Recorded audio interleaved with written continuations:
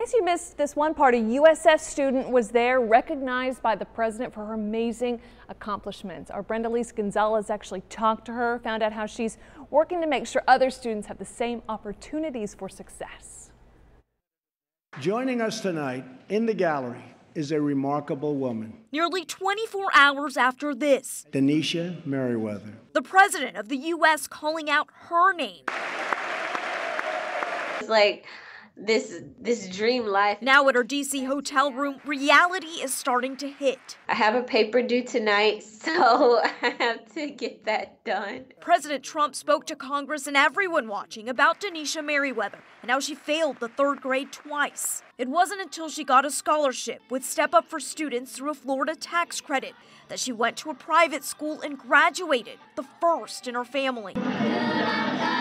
I was so honored to represent all of the thousands of stories that's out there of students who've benefited from choice, because I'm not the only one. She isn't.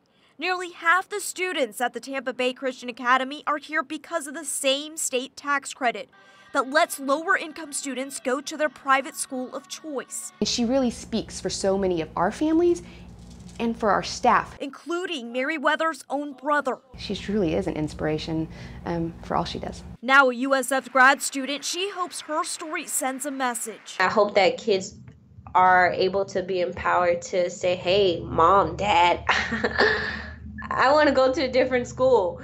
And the means are there for them to do it. And with a little help, anything is possible. In Tampa, Brenda Lise Gonzalez for the Now Tampa Bay.